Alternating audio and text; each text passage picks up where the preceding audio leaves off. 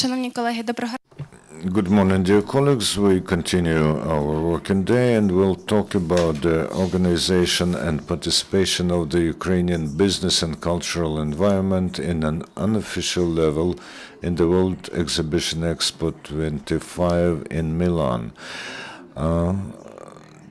Iryna Tereschenko will talk to us, who is a visionary project Nova Kraina, Tatiana Jafarova, volunteer, co-founder of NGO Narodnyi Tyl, People's Rear, Sergey Marchuk, volunteer, regional representative of Lino Sonego in Ukraine and Russia, and Svitlana Kazanchuk, volunteer and expert group coordinator at visionary project Nova Kraina, new country.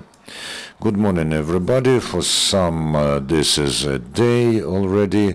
I am a coordinator of this project, and of course, there's a lot happening in our country. We know that many people are worried, majority of people are worried by our major problems. However, life goes on, and there are such things as the development of business, the development of culture, the raising of the spirit of our country. And 3 months ago, we have all got to know that there is a global international exhibition, EXPO, which happens once 5 years, and its history is more than 100 years. And this is a large-scale, huge event that countries take part in. This is not a narrowly specialized exhibition, and countries show their achievements there. Regrettably, the situation is such that in 2011, Ukraine agreed to take part in the exhibition, but then something was probably being prepared, and in 2014, when the exhibition actually started on the 1st of May 2015 and lasts until the 1st of October, and it's in Milan this time. So by the end of 2014, Ukraine said that it would not participate in the exhibition, although this is a unique opportunity in the center of Europe where more than 160 countries of the UN come, and a lot of participants want to show what's happening in their countries, and the topic of the exhibition is very close to Ukraine. Feed the planet, and everybody knows that Ukraine has a huge potential to feed not only ourselves, but probably half a world. And of course, when we got to know about this, our first idea was to address all our official ministers, but we got a classical answer: there's no money. However, when we talked to many officials, we saw that probably there's no desire. Although there are some objective reasons, as you can always find some opportunities to realize a lot of things. So we joined in communicating with our officials, and we started to also communicate with the organizers of the exhibition in Milan to get to know how we can take part if officially Ukraine refused to participate. So over 2 months of active volunteer work, several formats were prepared, which are soon an opportunity for business, for cultural figure, for those who say that let's show Ukraine, let's attract investment to Ukraine, and this can be realized on a European plane. We were able to talk to Italy, and they agreed to provide us with a day in Italian pavilion to hold an international business conference where we could show to the world what we can do. First of all, in our agrarian business, and we need First of all, our agrarian associations. Then there's a unique format, free of charge. One of the pavilions that represents grain offered us a free participation, free space. You should understand that countries build huge pavilions there in order to represent their achievements in the food sector, but we were offered this opportunity for free so that Ukraine could show our country, our culture, our cuisine, and Tatiana will tell you in more detail about this opportunity. Good morning, I am Tatiana Jafarova. Apart from telling you about an opportunity of a cultural program in grain cluster, I was personally on the construction site of EXPO, and this is something special. For me, it was very important to go to those construction sites and other sites and see how this can happen. There were also negotiations with Italians who provided us with an opportunity. But apart from the grain cluster, we have an opportunity to rent a floor in the general pavilion and show what Ukraine is.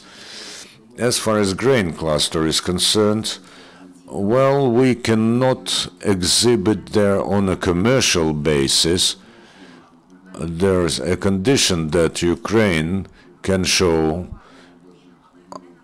our cuisine and culture, but not on the commercial basis. So we would like very much, apart from showing how people know us, to arrange a city of craftsmen there, where there will be potters and other people engaged in crafts. They will show what Ukraine already knows, is known for. I would like our modern art, our modern cinema go there. There are walls where we can arrange painting exhibitions, and we would like to get our cultural figures interested, those who are known in the world. Maybe Svitlana Kazanchuk will answer our call. We would like very much him to stage a concert there, because there's a stage there. We would also like to show our innovative technologies, so that we arrange there a day of modern art and culture, because a lot of young people in Ukraine do a lot of things that we don't see, from graffiti to some 3D. There are magic spectacles that when you put them on, you can see yourself in 3D where the film will be made. We would like to film a video about Ukraine that would engage you. You put on the glasses and for 5 minutes you're walking around our country, which not everyone can visit. We know the company that is ready to do this. So we have a lot of negotiations now with different companies and groups, but we should already assemble a team who would be able to do this, who will be inspired about this like we are. I often go to Italy because of my work. This is my favorite country, and you know, they do everything in a very easygoing manner. I was there 2 weeks before the opening, and you can go on a central alley on car, because you just cannot walk the territory in a day. I call everybody to go there and see what's happening there, even if you can't take part as a participant. Very interesting that this is in the center of Europe, because the previous exhibition was in Shanghai, and of course this is a different kind of money to go there. This is the first year when Ukraine refused to build its own pavilion, taking into account that Italy is near, that Italy does not cost as much to visit. I do invite everybody to go there. Hi, I am Sergey Marchuk. I represent an Italian firm in Ukraine and Russia, and I'd like to say that on the one hand, it's very sad that in Ukraine, not only business but ordinary people do not know that such a serious international forum takes place, and maybe especially devoted to one of the three major topics for Ukraine, the topic of food. It is important for Ukraine not only from the point of view that this is a topic for today, but because of the problems that the world is experiencing and will experience even sharper, the topic of lack of food. This topic could become one of long-term topics for the Ukrainian business, and Ukraine as a civilization, in order to occupy its place in the structure of the world that's began to get formed within the last 2 days and will continue to do so in the nearest future. Ukraine's opportunities to deliver food to the world market, and we don't speak just of Europe and Northern Hemisphere, but we're also talking about Africa, where the problem of food is constant. I think that this topic should first of all concern the Ukrainian state figures, who should think about the strategic development of their country. But as you heard, the state refused to take part, so we are looking for representatives of Ukrainian business who link their future to Ukraine, who see the strategic significance of the food sector for the future of the country, who want to build a society comfortable for everyone in Ukraine, and who understand that the presence of investment in Ukraine is, first of all,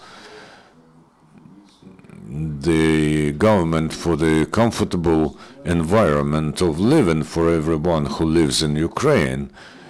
Of course, there's manufacturing, there's investment from the world, and salary for people, which is critical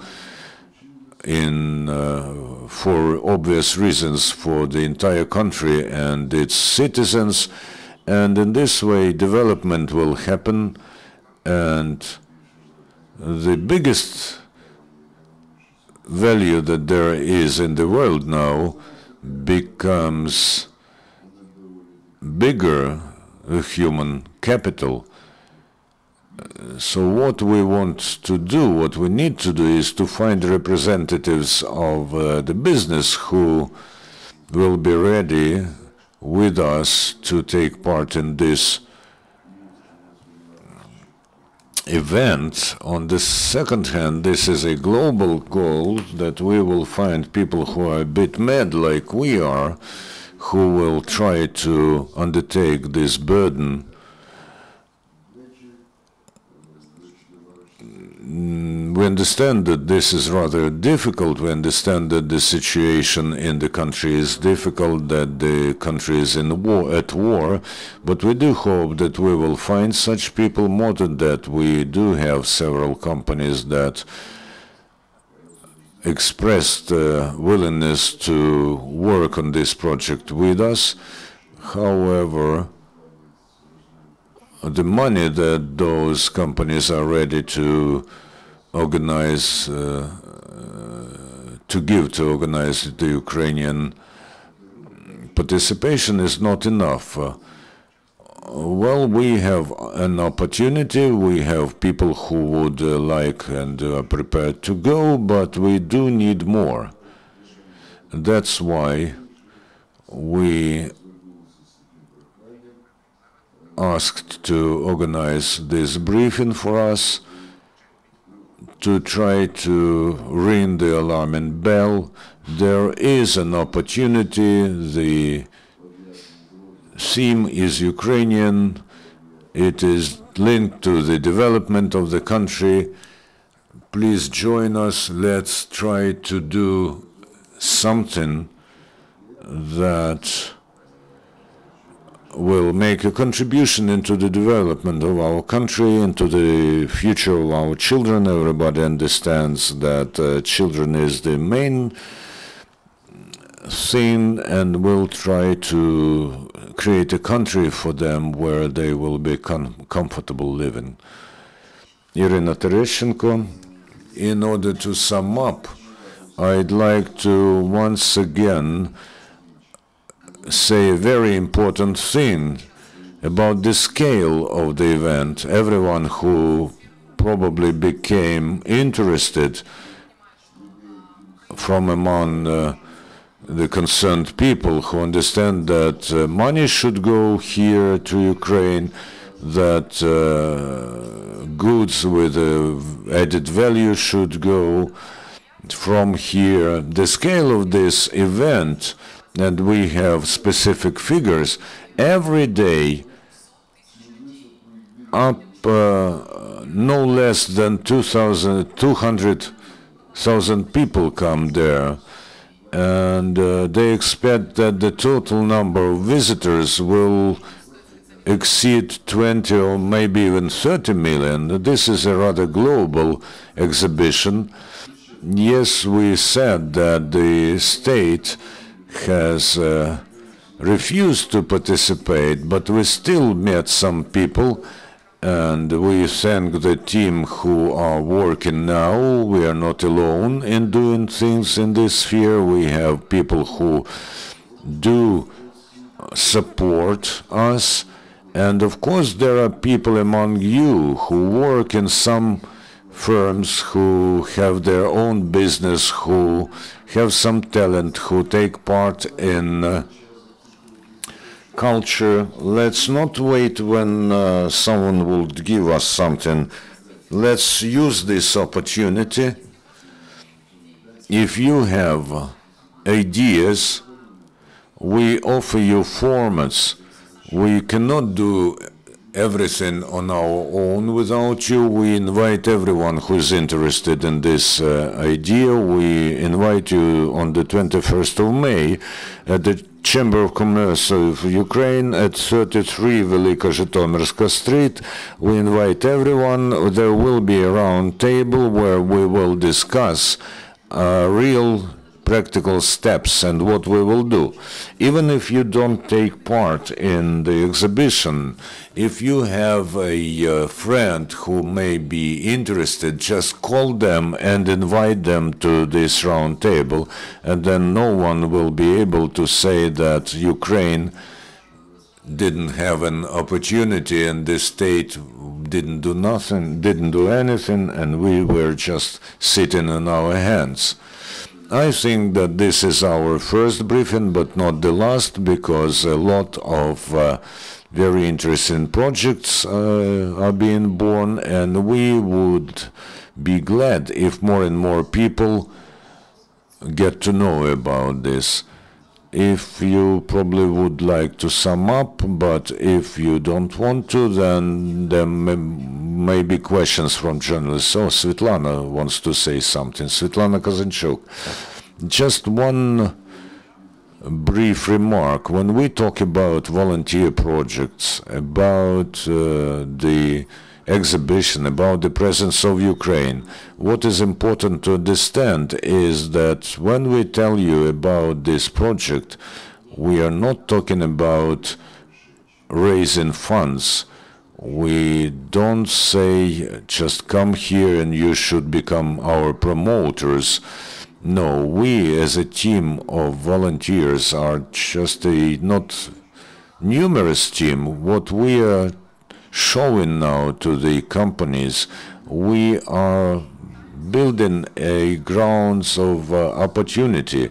For 3 months, we've been trying to work out formats and opportunities that Ukrainian culture and Ukrainian business may join, with an understanding that there are often different priorities as far as the country is concerned, and of course there is a lot of other tasks, but if anyone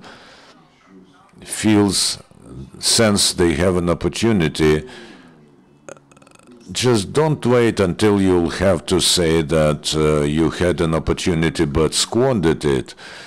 Our task is to open on an open palm of our hand to show you and our colleagues, our compatriots,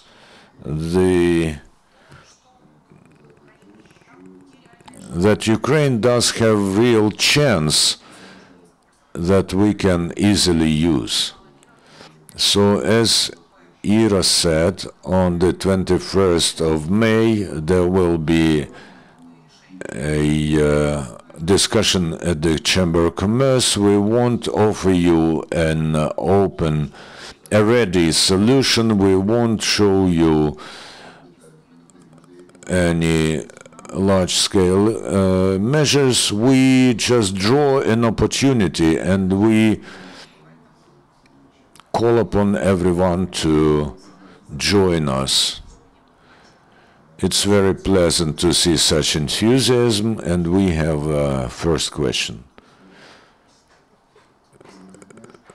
Vyacheslav Rychko, an entrepreneur. I talked to Tatiana already. It's very good that you don't stop and you're moving forward. It's very sad that all the 4 participants are volunteers and there's no representative from the state today.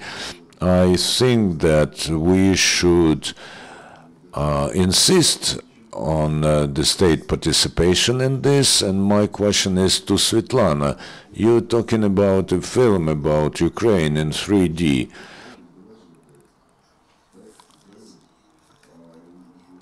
Is there an understanding about the budget of this 5-minute video?